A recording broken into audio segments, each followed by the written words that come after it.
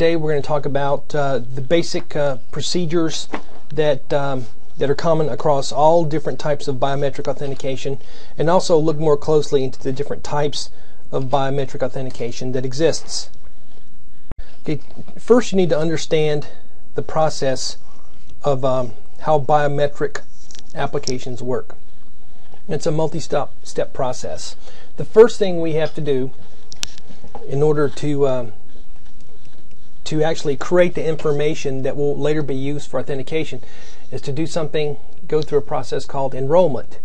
And the enrollment process is divided into three parts. The first thing is that the user, whoever that may be, provides biometric data to the system. Now this biometric data may be a fingerprint, it may be a palm print, it could be just looking at the hand geometry of one of the hands, it could be an iris scan, it could be a retinal scan, or voice recognition, or other types of biometric data.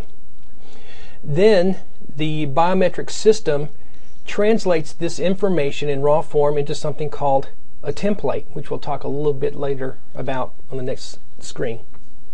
And essentially what the template is a simplified representation of the raw data. And then finally this template is then securely stored somewhere in the system for later use. Now the template is a fundamental idea to the concept of biometrics. And essentially a template is a small file that's derived from the distinctive features of a user's biometric data. Notice that term, distinctive features, because the features that we're using to enroll and to use for our biometric authentication have to be distinctive, and otherwise there would be no use in using it as biometric data for a system. We want it to be different from person to person, of course. And a template is essentially, as I said, a simplified representation of the raw data that's provided to the system. And the template is used to perform biometric matches, as we'll see shortly. The interesting thing is that templates are often, or actually always, vendor specific. So if I create a fingerprint template for my right thumbprint for vendor A, and then one for vendor B and one for vendor C, those templates will not be the same, because the vendors will use a different algorithm to extract those features and actually write it out to a very small template. Facts about templates. First is that most of them occupy less than 1K, 1024 bytes, and in fact there are some that can represent a feature in less than 9 bytes. And of course templates, as I indicated before, their sizes differ from vendor to vendor depending upon the type of algorithm that is used by the vendor. Another great thing is it's similar to a one-way cryptographic hash. You know, fingerprints, irises, face, any biometric data that is presented to the system can't be reconstructed from a template. You can't look at the template and say, well, I can reconstruct this person's face, what it looks like, or what their fingerprint looks like. It's just one way. And finally, a unique template is generated every time a user presents biometric data to the system. Now think about that for a second. Every time you put your right thumbprint down on a biometric system, it generates a template that's different from the previous one you used. Now think about this for a second. It's almost like every time you went to a computer and typed in your password, it's going to be a little different from the previous password you used, but the system would realize that it's the same user. Well, that's where the beauty of biometrics comes in, is because there will never be a perfect match between the template that was created in enrollment and the template that is generated from the presentation of the biometric data for authentication. Instead, there are algorithms that are generated by the vendors that create an index of similarity between the enroll template and the template that's generated at the time for authentication. And this index of similarity, of course, will be higher for someone who's actually the person who actually enrolled the template and then came back to be authenticated. whereas people with different anybody else who would create a template would have a lower similarity of index, or at least one would hope. And the similarity of index then must meet a certain threshold in order for the person to be authenticated. In other words, if it doesn't meet a certain threshold, then the system denies that person access to the system. Whoops. And this brings into the concept of something called scoring. The match decisions that are made by the system for authentication between two templates, that is the one that's being stored from enrollment and the one that's created at the time of authentication, is based on this score of similarity. And the score is a correlation resulting from the match between the two templates. And biometric applications use proprietary algorithms to generate these scores. So some scores may range from -1 to 1, or from 0 to 1, or from 1 to 100, and so on, but it really doesn't matter as long as they're using the same algorithm within the system. And some proprietary algorithms are better than others. That is, they generate less false positives and false negatives than other systems. And later on we'll talk about the concept of true positives and true negatives, and false positives and false negatives. Hopefully you've heard those terms before, though. So because it generates a score and templates will never match from time to time for the same user, biometric systems do not render an absolute match like they would if you were typing in your password. Only the probability of a match. So how does authentication work? So the first thing, of course, is that the person has to have a template enrolled. And so say they go through the enrollment process at a later, and by the way, one thing I need to mention is that sometimes it may take several times to enroll to get a very good and clean template. So you don't just sit down the first time like you would at a fingerprint station. If you've ever had the police take your fingerprints, which I have for good reasons, not bad, is that they can just do it once and usually it's fine. With enrollment, it may take 3, 4, or even 5 times, depending on how good the person is helping you, to create that template. So getting back to authentication, first the user provides the biometric data, that is your fingerprint or your iris or whatever, to the system, and the biometric system reads in the raw data and then translates this raw data to a simplified template. Then the system begins comparing this template to all the stored templates. And that's not exactly right. That's for a specific type of system, but just bear with me, and in a second I'll show you the different types of systems. So you've got your template from the user, and then the system begins comparing that template to all the other stored templates. In this comparison process, there's a score generated for each template in the database. And of course, templates will usually not match exactly. But what we're looking for is this index of this score that's as high as can be, that would indicate a closeness between the enrolled template and the person's trying to authenticate. So if this score is above some threshold, then the user is authenticated and they're allowed access to the system. Okay, the process of enrollment is a process of taking biometric data and converting it to a simplified form. As I indicated before, you can take your your iris scanner or your fingerprint, and you can actually simplify that down to a smaller representation that's as small as 1K in size. Of course, then the subsequent authentication to gain access to the system is done through the template. And the user may be required to enroll several times to get a clean template. In presentation, you need to know this term, is the process by which a user provides biometric data to the acquisition device. So presentation just means you're taking your thumb and you're putting it on the reader, or you're taking your eye and you're putting it up to a reader to gather that biometric data. So different types of enrollment and authentication, and this isn't necessarily enrollment, this is identification, authentication. There we go. There's something called one-to-one systems, and this is actually more like what you would find in a password system. Recall from your previous class with me with a password is that we have a password file that contains a user ID and it contains a hash of your password. It never contains the raw password. And so when somebody logs in, they log in with their user ID and their password.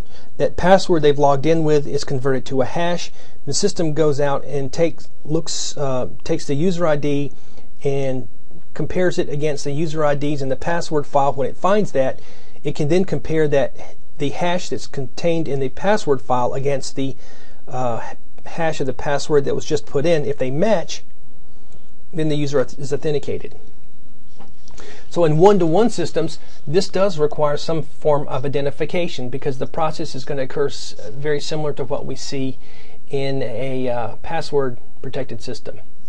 So the user types in their identification, and then the system acquires the bio data, and it simplifies that to a template, and then the system attempts to match the person's template with that of the template that was just generated. That is the enrolled template against the presented template. So it's only comparing two templates, the one that was used during enrollment, which is similar or analogous to what we'd find the hash in a password file, and the template that was just created from the bio data. And if they match, once again I misuse that term,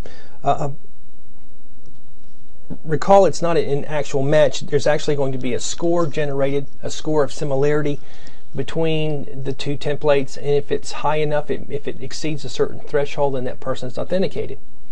Now compare that against one-to-N systems. In this, there really is no form of identification. What's occurring here is both identification and authentication, and this is a lot more complex. Well, it's the same process. However, you can have a lot more comparisons going on. And in here, there's no identification presented to the system. Rather, the user just presents themselves to the system, where the bio data is acquired and simplified to a template, and then the system attempts to match that template against all the other templates in the system. And so the highest scoring template that exceeds a certain threshold will be the person who's authenticated. And so as you can see here, there's a lot more. There should be, for each user in the system, for each template, there will be a score that's derived. And so hopefully one score, only one score will exceed that threshold. If more than one score exceeds the threshold, then there's going to be potential problems with false matches, something we'll talk about later on. Okay, security issues, privacy and security. Now, we know that password files, I'm sure you realize, at least when we're talking about Linux and Unix, that we're talking about shadow files, are always protected. They're only readable by root. And the reason is that we don't want anybody to have access to those hashes and try to do a brute force or any other type of dictionary attack against the hashed passwords. Well, we have the same thing here, is that we don't want to allow anyone access to those templates for several reasons. One is privacy, is that a person's template is actually biological information, even though you can't work back from it, but it's still personal information. And second, in terms of security, if somebody was able to go in and change the template in the system, and let's say erased one person's template and submit their own instead, then a non-authorized user would be able to gain access to the system just because of this exchanged template.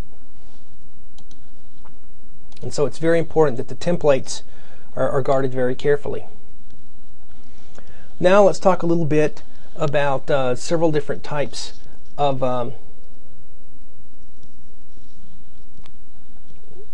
biometric data.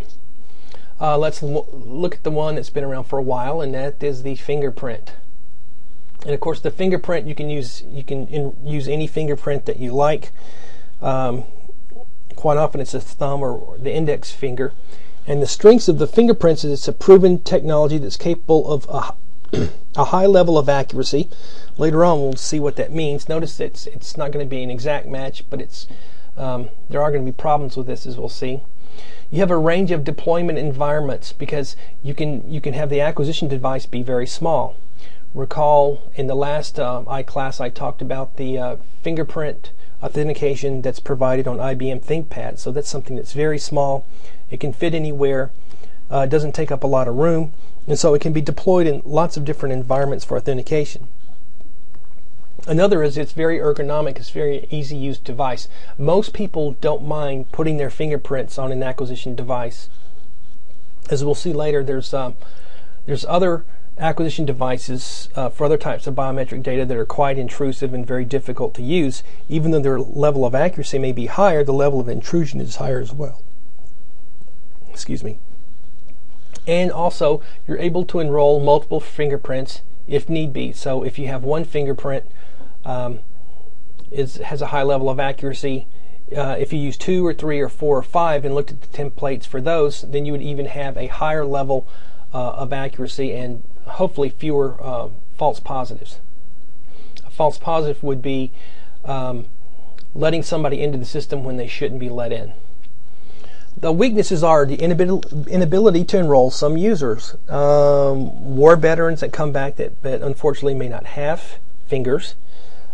People who work outside often, get cuts and scrapes and things like that on their fingers. So if they were to go and try to authenticate into a system with a cut finger, even if it was healing, may not be able to get into the system. There's also a performance deterioration over time. As one gets older, sometimes your finger, you get little scars and things on your fingers. And of course, there's a need to deploy specialized devices. But you know what? That's really not a weakness, because that's true for all of these different types of biometric data. One of the things you need to understand is that the quality, the level of accuracy is tightly connected to the quality with which you get that fingerprint. That is, during enrollment, you need a very good fingerprint scan in order for your template to be very accurate, and that's why sometimes it takes 4 or 5 times to enroll in order to get a very good fingerprint. This is a fingerprint over here, and here's a computer enhanced version of that fingerprint, and so you see that a lot of the what they call minutia, that is individual characteristics of the fingerprint, are actually brought out by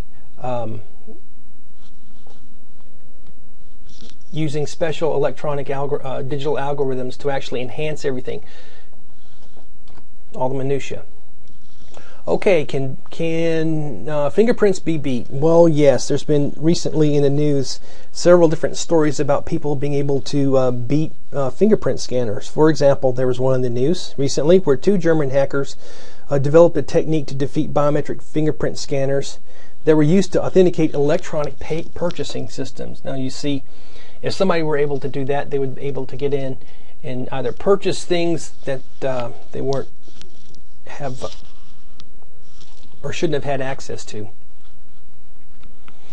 So originally they had one sort of fingerprint attack that kind of worked, and later on what they did was that they created a latex fingerprint patches that were designed to be used while under observation. So I think I've seen this in a movie where somebody goes to authenticate to a system, and then they authenticate even though they're not the person that's supposed to be authenticating, and then they take off these little latex fingertips.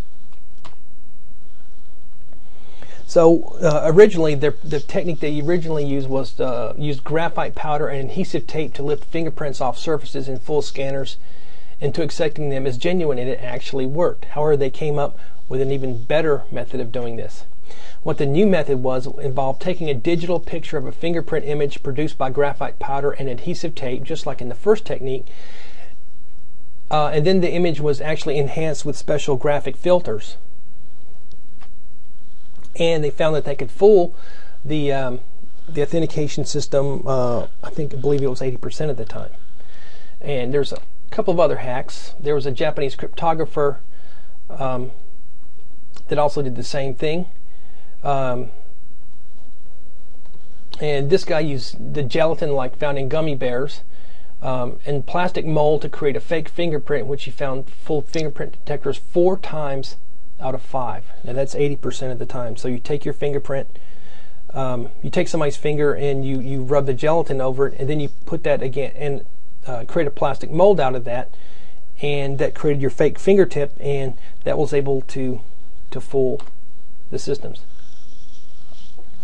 And then he was actually able to improve on this by taking a latent fingerprint from a glass. Latent just means hidden, which he then used, he enhanced with an adhesive that's found in superglue fumes. And you've probably seen this in a lot of movies, including the Eddie Murphy movie. I forgot the name of it. I think Beverly Hills Cop 3. Okay, so then he got the picture. Then he used Photoshop. He improved the contrast of the image and printed the fingerprint onto a transparency sheet. Then he took a photosensitive printed circuit board and used the fingerprint transparency to etch the fingerprint into copper. From this, he made a gelatin finger using the print on the board, using the same process as before, and once again, it fooled him in 80% of the cases. So you can see, and this, by the way, this would be something called a false positive, is that you're allowing somebody access to the system that shouldn't be. So as you can see, that fingerprint systems are not foolproof. Other hacks, probably ones that you've seen in movies too. I can't remember where I saw this, but somebody cut off somebody's finger, or they cut off a hand, and then you present the cut off finger or hand to the system, and voila, you're into the system. Now they've got systems that actually check the temperature of the finger to make sure that it's within the subject range of normal human beings. So that's about all for fingerprints. Okay, let's look at palm prints. This is also called palm prints. Use some of the same sort of technology in comparisons that are found in fingerprints. They also do some. There's also something called hand geometry that looks at the points between how the fingers in the hand actually lay out on the acquisition device. Some of the strengths of this is you have the ability to operate in challenging environments.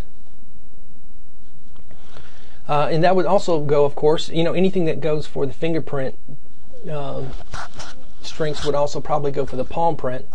You'd have they have an established, reliable core technology that's been used for a while, and it's not very intrusive. That is, people don't mind putting their hand down on an acquisition device, just as they wouldn't with the fingerprints.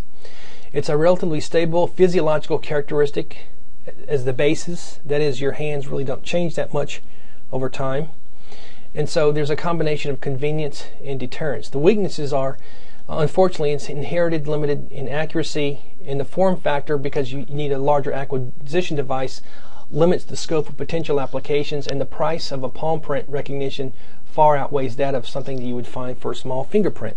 So you have to weigh price against accuracy, and in this case, since it has inherited limited accuracy and the price is sometimes prohibitive, then this is probably not a good use as an authentication tool. Okay, the face. Face recognition has been around for a while, and you've probably seen that in movies as well. Before I start talking about the strengths and weaknesses, let's see how this works. First thing, if we just go back, let me do this right here. This makes a lot more sense if we do this. What essentially you're looking at right here are something called the nodal points, and I don't want to say every face, but most people have a nose, a chin, a mouth, and eyes, and so on. And each of these positions right here is called a nodal point, and they're really facial landmarks. And typically there are about 80 nodal points on a human face.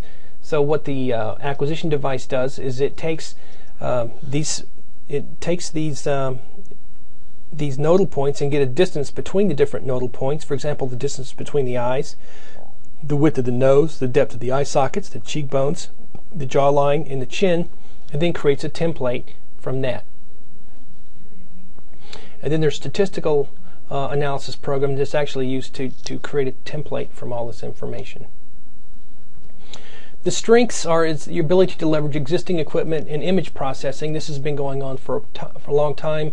Computer scientists have been very interested in vision research and the ability to get a computer so it's easily able to recognize a face as easily as a human can do, because we're very good at that.